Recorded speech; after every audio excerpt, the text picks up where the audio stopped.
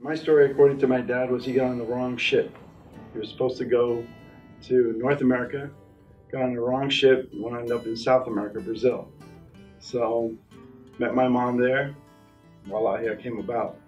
So, basically, our story is like everyone else's. We came to the United States because looking for a better life. Not to be cliche about it, but that's what it was about. My father worked few jobs down in Brazil, and he would send money to family overseas in Palestine and try to keep them going. But anything, as the money left out of Brazil, it really meant nothing outside.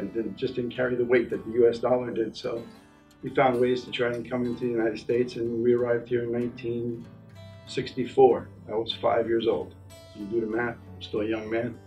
And so we settled here in New Jersey, started out in Passaic and then Paterson. We wound up in South Paterson, New Jersey, where it's big, probably the second most densely populated Arab community in the country, second to Dearborn, Michigan. And that's where I grew up.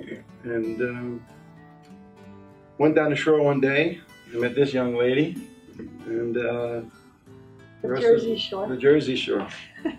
There are good things that happen like on a the Jersey situation Shore. kind of thing going on there. But, found out that she was Palestinian, found out that she was Muslim, in a bikini on the beach. I'm like, it doesn't get better than this. So that wasn't a sign, I don't know what was, and we've been together about 30 years now.